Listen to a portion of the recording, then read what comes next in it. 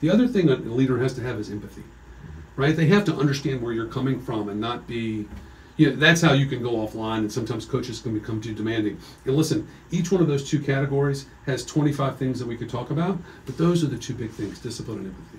So when our coaches have it, then all of a sudden our volunteers feel it, and the volunteers are a critical part of our program delivery. Then our athletes feel it, and then all of a sudden you're building a peer network, and we're creating leaders out of our young athletes.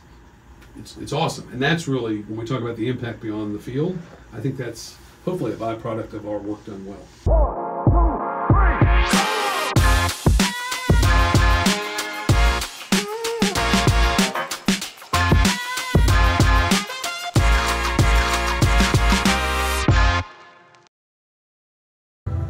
Welcome to America's Healthiest City. I am your host, Will Melton, and today we have the CEO of Sportable, Hunter Leemon.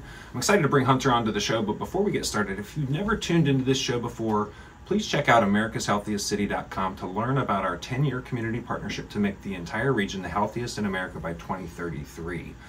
We've done our research, we know what we're doing. We need to bring everybody along in this journey. If you represent an academic institution, a for-profit business, a nonprofit entity, or a government agency, and you want to jump on board, we're looking for ambassadors who will help us spread the word and inject ideas into this 10-year initiative. So, without further ado, Hunter, welcome to the show. Thanks so much for coming on. Thank you for having me. This is great. Yeah, well, we're excited to talk with you. You are playing a big role in the health of the region, and we want to make sure that folks know about that, and we want to learn some lessons from you as well. So I'm going to start this off by just asking the same question I ask everybody. How did you find yourself in Richmond? Oh, in Richmond. Grew up in a very small rural community, Brunswick County, still heart is in Brunswick. And most important thing to me as a 17-year-old young man was being able to play college baseball. And that's how I ended up at Randolph-Macon, which I affectionately call Harvard of the South. And was very involved in the Randolph-Macon community, but also really got involved in the Richmond community. Was lucky enough, interned at the General Assembly, got to know a lot of what the city had to offer, fell in love with it. And even when my professional career took me outside of the city, I always had a desire to come back, and I've been back in this community since 2004. Wow. I was here for a semester in 2003 and moved back in 2017, so you've got me beat by a number of years. Well, I think you have to be here 7 or 8 generations to be a local. I think that is slowly changing. But yeah, it is my wife and family, it's home for us. Great. Yeah. Well, I want to start off by kind of digging into your personal background. So we'll talk a little bit more about Sportable here in a minute, but you're in the world of sports, you're in the world of sports management, you're in the world of connecting people to sports. Tell us a little bit about how you got into this profession, and take as much time as you would like to kind of give us that arc. Sure. Well, I mentioned that baseball was a very important component to my life when I was younger. When I graduated from Randolph-Macon, I kind of accidentally fell into the commercial real estate world, and was very fortunate to work for some really great companies. And found myself in Raleigh-Durham. I wanted to be there. I kind of targeted that market, found some alum that had some job titles that sounded like they had some influence and authority. And I went down and met someone. I made up a bunch of things about liking dirt and doors. And the next thing you know, I had a job in real estate. And the gentleman that I worked for, and this was right after, this is 99, so I'm still in school, right? And I'm finishing up school, but the dot-com bubble comes, and all of a sudden liquidity dries up. And we have liquidity. We had institutional investors that were already kind of in-house. So the job was great. I didn't think I was going to do it for very long, but ended up staying with him for 5 years. Moved to California and did that. We were in the San Francisco market for a while, which is where my then girlfriend and I were. And then we moved here, like I said, in 2004. Was lucky enough to work for the Tallheimer Group, which is still a big group here in Richmond. Have a great investment team, and I did that. But there was always something missing, and I never really could put my finger on it. But the more kind of inflection I did, and the more kind of personal discovery. There's a book by Poe Bronson called "What Should I Do with My Life?" And then there's also "What Color Is My Parachute?" I think I read 3 of those editions. But I did a lot of work and realized that I really missed sports. I really did. And so, unbeknownst to me at the time, Virginia Commonwealth University has a great sports leadership program, and it's called the Center for Sport Leadership, which is now in the School of Business at VCU. And so I found myself there. It was 2008, so if you remember those times, it was it was pretty dark from an economic standpoint. It was probably a pretty good time to go back to grad school. Probably a good time to be out of the real estate business, though, right? Yeah. Although I will say my friends at Tolheimer did really well. But yeah, it was a good time for to get out. I go back to grad school. I'm convinced at that point that if you'll remember, right, I really thought Chicago was going to get the Olympics. We sent over Obama. We sent over Oprah. We were in the competition for what ended up being the Rio Games. And Chicago was the first city eliminated. I couldn't believe it. And that really put a big damper on my plans. But I'd had an informational interview with Rob Ukrop, who was very influential in the Richmond Kickers soccer club. Next thing I know, I'm director of sales for the Kickers. I was there for 5 years. During that time, I had done some volunteer work for Sportable. And I didn't know anything about disability. I didn't know anything about disability etiquette. I certainly didn't know about adaptive sports. But I wanted to give back. I kind of got connected to the organization through a guy by the name of Mark Grossman. The next thing you know, I'm coaching their power wheelchair soccer team. I know nothing about power wheelchair soccer, but I had a lot of enthusiasm, I had a whistle, and I had a desire to want to coach and teach. And so I enjoyed the experience and did that for 5 seasons, almost 5 years, and I ended up integrating professional kicker soccer players into it as well. It was great.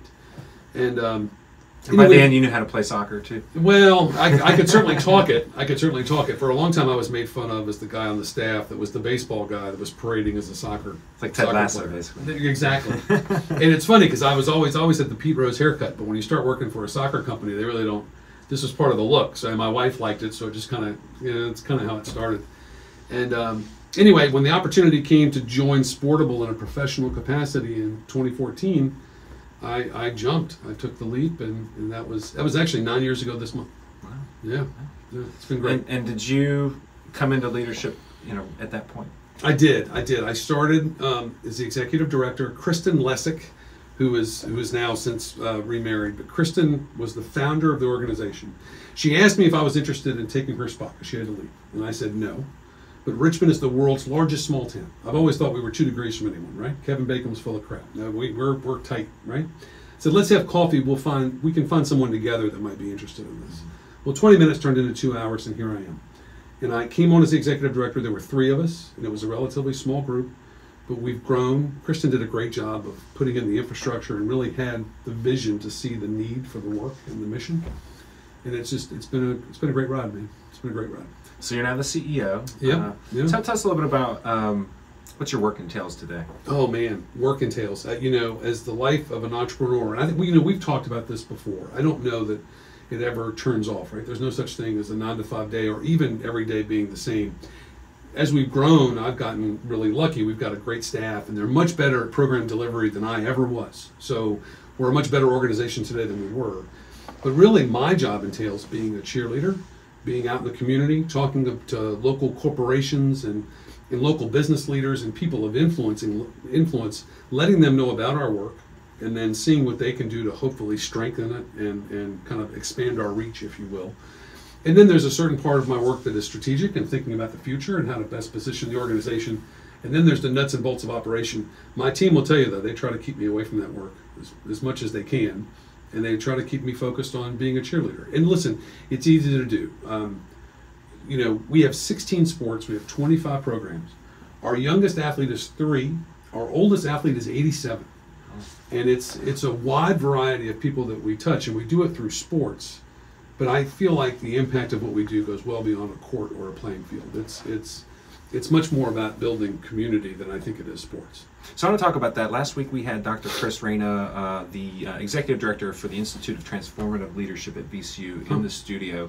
And I know that he actually talked about sports. He talked about the fact that in sports, you don't see an elite athlete that doesn't have a coach that they work with hours a day. So leadership shouldn't be any different. I know that through your work, leadership is a big part of what you do as an individual, but it's also a big part of what Sportable does. So can we talk a little bit about what's the relationship in your mind between sports and leadership development? Oh wow! Well, I think it's Lou Holtz. Lou Holtz has a great line. I don't know if I 100% believe it, but it's good. It's sports doesn't build character; it reveals it. And so sometimes sports is great because it puts you in a position where and listen, I'll say this because I say this to a lot of folks. if you're a sport fan, if you consume mass sports, and if you're consuming kind of the major sport leagues or college sports, a lot of times you can be very disenchanted with what's happening. Economics plays a much bigger picture in sports. We've got athletes that hold out frequently. The entire college system has been blown up really over money, and it's all about television revenue and whatnot. One of the reasons I love my job so much is that it gets down to the true aspects of why sport is so great. It's about being part of something that's bigger than yourself, right? It's about we more than me. It's about relying on others. It's about being part of something and pulling together towards a common goal that you can't do it by yourself, but you can do it with a group of people. And even if you're an individual athlete, even if you're a tennis player or if you're in track and field and you're a sprinter, there's still a community of people that are helping you to reach your ultimate goal. And I love that. It creates accountability. It creates a lot of the attributes, I think, in terms of leadership that corporations and really our greater community look for in terms of people of influence and our leaders. So I think sports builds that. So Sportable, and I'll think about it and talk about it just in terms of our programs, right? Our best sports, without question, have the best coaches. You have the best leaders. And that doesn't mean that they're out trying to win national titles, right? And there are programs that want to do that. But are they holding people accountable? Are they creating a good community where there's peer support? They're two great, and I think this is true in business too, but it's a lot easier for us to see it in sports. There's two great things that all coaches have. Number one is discipline, okay? They hold you, you have expectations. And you have expectations not only for yourself, but for your teammates and everyone that has put on their resources to make you better, right? So there's discipline to make sure that you honor those resources and you continue to strive the best at all times. The other thing a leader has to have is empathy. Right? They have to understand where you're coming from and not be, that's how you can go offline, and sometimes coaches can become too demanding. And listen, each one of those two categories has 25 things that we could talk about, but those are the two big things, discipline and empathy. So when our coaches have it, then all of a sudden our volunteers feel it, and the volunteers are a critical part of our program delivery, then our athletes feel it, and then all of a sudden you're building a peer network, and we're creating leaders out of our young athletes. It's awesome, and that's really, when we talk about the impact beyond the field, I think that's hopefully a byproduct of our work done well. We'll talk more about ripple effects here in a minute. You're listening to America's Healthiest City on ESPN Richmond 106.1, part of the Mike King Biz Media Network. We are airing every Thursday at 6 a.m. Here on ESPN. We have today Hunter Leemon, CEO of Sportable, and we're talking about the ripple effect of leadership. This is such a wonderful thing to talk about because what we're doing here with the show, and what we're doing with this program, America's Healthiest City, is trying to inject leadership, but helping other folks know that it's not going to be up to us. It's up to leadership across the board to make this happen. So I want to give you an opportunity to talk about Sportable's mission, sure, and dive a little bit deeper into the operations and how people plug into your organization. Sure. So Sportable has been around since 2005. So we're in our 19th, or I guess we're getting close to our 20th year anniversary, and it's evolved over time, but our mission has always been consistent, right? So our work has evolved, the organization has evolved, it's changed and grown. But our mission is to transform lives, is to create opportunities and transform the lives of those with physical disabilities and visual impairment through sport. That's always been the mission, that's been the work, right? Now it's funny, you're probably familiar with this just based on our conversations in the past. Simon Sinek has this wonderful video. I joke and tell my team it's probably the first video that was ever put on the web. It's a little grainy, but it's the power of why, right? And our why, Sportable's why, is community. That's our why. How we do it is through adaptive sport, right? And it's interesting, if following it, and I was so intrigued and so thankful you asked me to be here. When we talk about health and wellness and we talk about the healthy profile of a community, the Surgeon General put out a report earlier this year, and it talks about one of the biggest pitfalls in terms of our community health profile, and it's social isolation. Mm-hmm. And that is one of the biggest brand pillars we have, is that our community tends to be very socially isolated. And so I would say a big part of the deliverable of our work is breaking down those barriers and connecting our athletes with the greater community around them. There was a great quote, I used to use this all the time, or I should say a great stat. It was pre-COVID, right? So it's a little dated. I'm not sure. It's probably ebbed and flowed as it does with like employment trends. But the average employment rate for a chair user is 18%. But if that chair user plays adaptive sports, it's 56%. And I got that from the Challenge Athletes Foundation. Now, what comes first, chicken or egg? I don't know. But I will tell you that being part of a program and being part of a community of peers where there's accountability increases your self-confidence, it increases your community engagement, and it just makes you the holistic part of the health and wellness profile of playing in sports and being part of a community really raises it beyond just the things that we talk about, which is better weight, better stamina, and some of those things. I feel like our work is really important, and again, excited to be here. I think Richmond considers itself a sports town, and I think we consider ourselves a town that is very focused and cares a lot about health and wellness. Our responsibility is making sure that, hey, that's true for every one of our citizens. Everyone should have a seat at that table. And so the population we represent, we want to make sure that we're part of those discussions and part of those outcomes.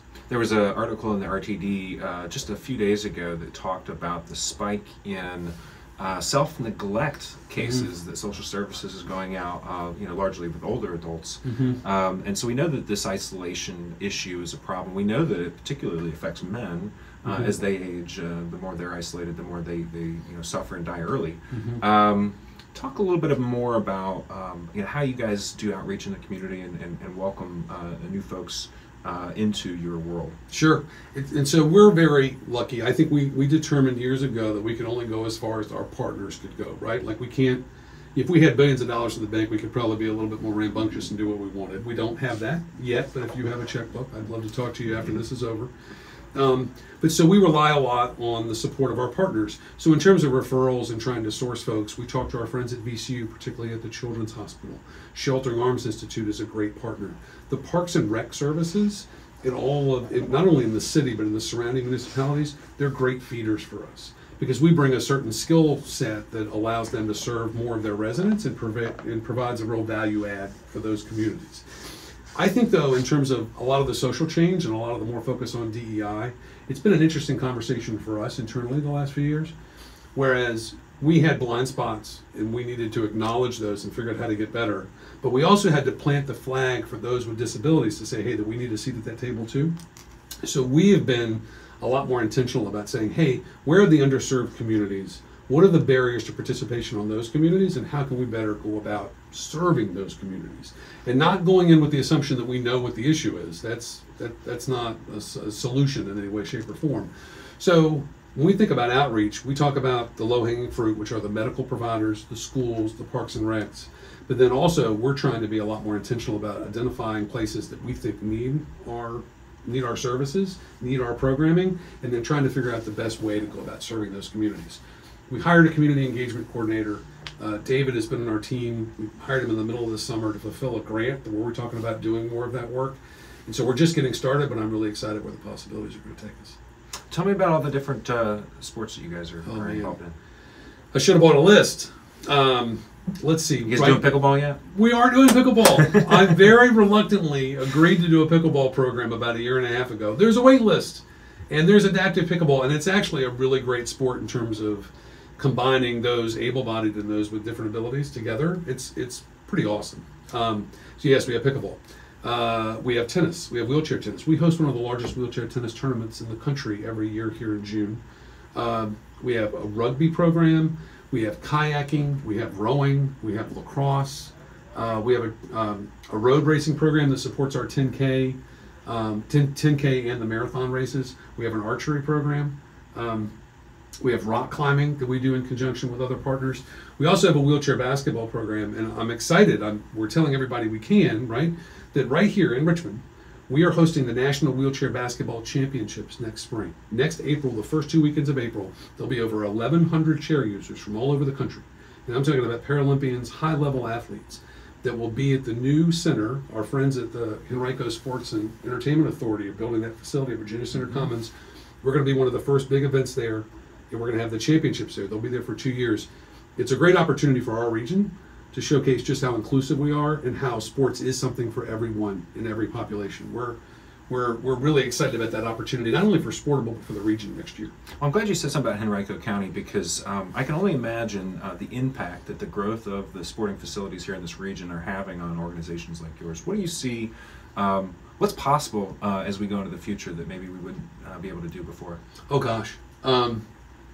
Or maybe what's another couple of events that you see coming here as a result? Well, I'll tell you this. I think one of our big organizational strengths, not to get too much in the weeds, but I feel like our team, we do a very good job of executing events, right? And I think that's twofold, right? We have a really good team to do it. We understand kind of where the I's are dotted and T's are crossed, right? but there's also a really supportive community that supports it, not only in terms of sponsorship dollars and support dollars, but that come out, that provide volunteer support, that give up their time, energy, talent, everything to elevate those programs. And for years, especially in the adaptive sports world, a lot of times those events got pushed into free facilities that were in a bad part of town, that weren't accessible, and we didn't necessarily get top draw, right? And so I think about it. My son's 13. We pay a ridiculous amount for him to play to play travel soccer. We travel all over the Mid-Atlantic to play in these tournaments, right? I'm not going to say it's a rite of passage, but it's a great development tool for him. Our thought has always been our athletes are just deserving of every opportunity that everybody else has. And I will say, with the explosion of all these facilities and with the emphasis on sports tourism, it's a chance for us to be a real center of adaptive sports and Paralympic sports right here. Because we do it well, our community supports it, so right now, we host one of the largest wheelchair tennis tournaments. We have the Nationals coming here for basketball. We hosted a wheelchair rugby tournament here over the summer, and we've been approached potentially to be able to host larger tournaments for that association. There's lacrosse tournaments that could be here. There's CP Soccer, which is a young program that it's growing in terms of its footprint all over the nation. We think it's a great opportunity, again, just like Nationals, not only for our organization, but for our region to be a sports destination for every ability. Thank you for listening to America's Healthiest City on Mike King Biz Radio Network. All right, we are here with Hunter Leemon, the CEO of Sportable. And just so you guys know, if you haven't been to americashealthiestcity.com, I want you to go over and check out the ideas board. That's a place where anybody in the community can leave their ideas, comment on ideas so that we can make them better, and just plug in to the folks who are actually making things happen. There's some ideas there that are actively being pursued in the community, and then there's some things that we could probably tap into, like maybe injecting some AI into our traffic lights so we can sit less at the stoplight and emit less CO2. So that's just one. I vote for that. I vote for that right here. I vote. Who's going to say no?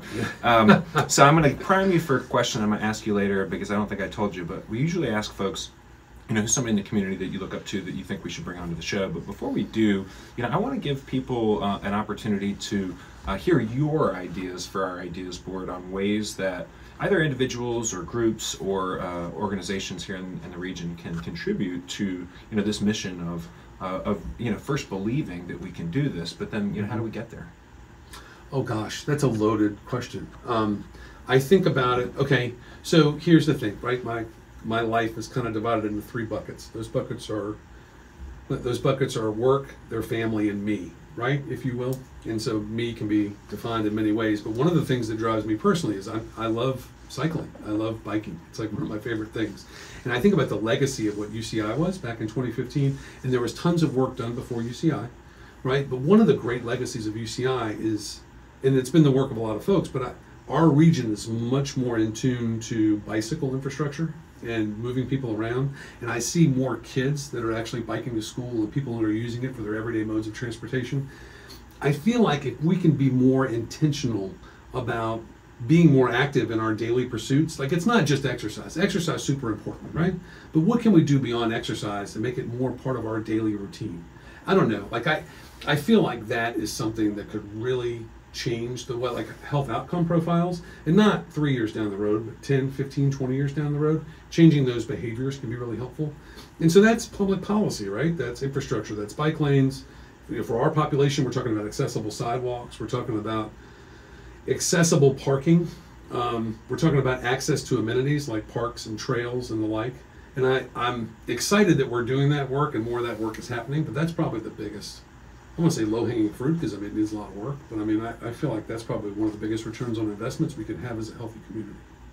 I think. Yeah. Well, what about other organizations that you guys are working with to make things happen? I know that you can't do it alone. I know you rely on a lot of individuals, but what are some of the partnerships that you guys are tapped into, and how do those things have an impact? Well, lots of really great partnerships. I've mentioned the counties and the city. The Parks and Rec departments are great, right? Just because there's a real synergy in terms of being able to provide programming, making people more active, and us having the skill set to be able to help more populations. That's a great one. Our friends at the Sheltering Arms Institute, right? So that's a rehabilitation hospital right here, new to the market. We provide a great service. We're part of what they call the continuum of care, and I love that, right? Because your care doesn't just leave when you leave the hospital. It's ongoing, and we're part of that care network, which is awesome. VCU is great, and it's not just the VCU Children's Hospital and the hospital network. Their whole collection, their whole community are great drivers of our resource engine, which is athletes, athlete referrals, volunteers, coaches. Like, that's just been a great community for us. And then the corporate community, like I think about Dominion, I think about Markel, I think about CarMax. I mean, those are just an example of local organizations that really have invested in their community and helped make our work possible, but other organizations as well, right? So those are all people that are part of our resource engine. There are other organizations that do work that are in our space. I think about Beyond Boundaries. I think about Jacob's Chance. I think about the work on the policy side that John and his team over the Sports Backers are doing to make our community more accessible. There's lots of groups out there that are doing good work that I think not only enhances our mission, but other folks in health and wellness. So before we get to my last question, what are some things that you guys are looking for right now? What are some needs that you have that you can share? Well, I think we really have this tremendous opportunity with these national championships coming, right? So we're pounding the pavement nail. Excuse me, we're looking for sponsors, right? We're trying to find people that will want to support financially the event. But not only that, we're going to need, we think, potentially as many as 1,000 volunteers over the 10-day period. So we're looking for volunteer engagement.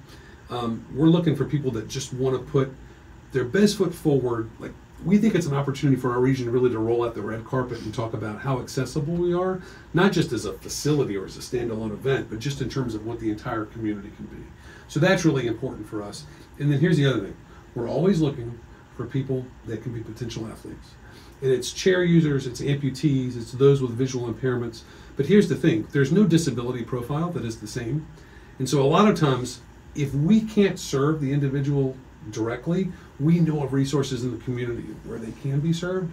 So we encourage anyone, if you need an accommodation to play sport or recreate, think of sport. Reach out, see how we can help. And tell me the date of that event again, so we can... It's the first 2 weekends of April. God, I should know. No, that's okay. That's good enough. Is that good enough? We've got plenty of time to promote it. Good. First 2 weekends. My friends from the business school would say we're a little bit too early to start promoting that. So. Okay. Yeah, Never too early in your world. Never too early. So, who's somebody, if you could think of one person that we definitely need to get on this show so that we can tell their story and allow them to share their ideas, who's somebody that is a beacon in your world? I will tell you, and I don't talk to this gentleman a lot. I probably talk to him a couple times a year, but I had the luxury of working for him, and I just think his legacy in terms of health and wellness is huge. Bobby Ukrop. I don't know if Bobby's been on this show, but Bobby was one of the people that made Richmond Sports Backers a reality. He has constantly put time, talent, and treasure, like everything he can, in terms of making us a healthier community. And he's done it through swimming, he's done it through golf, he's done it through his support of soccer and community organizations. Like, in my mind, Bobby is, he's on the Mount Rushmore of health and wellness for this area, and he would be, and I think I'm high energy every time I hang out with Bobby. I'm like, I don't know how he does it. It's incredible. He never stops. Well, I'm going to admit something I'm embarrassed about, but I went to my first Kickers game this season, and I navigated accidentally to the Kickers office, which is in the Ucross building, and I said, I don't think I'm in the right place, but it started to click for me, how the Kickers came to be, and how critical he's been in making that happen. And I will say shamelessly, I'm interested in getting Richmond water in the Kickers, so maybe there's an opportunity there. So please tell folks how they can find you out there online. Listen, best way is sportable.org. It's our website, but I will say that, so I'm the old man in the office. I'm not as great with social media, but my team does a great job with all of our social media platforms. We're on Facebook, we're on Instagram, we're on YouTube, and it's generally Sportable RVA in terms of our handle. We're easy to find. You should check us out, and we're always looking for ambassadors, people that understand and know our work. So we appreciate all the interest in the work we do. Well, thank you. This has been America's Healthiest City on ESPN Richmond 106.1. Please join me next week on Thursday at 6 a.m. Part of the Mike King Biz Media Network. We're excited to be here. Hunter, thanks for coming on with us today. This is a really great conversation. Yeah, thanks for having me. I really appreciate it. Thank you, man.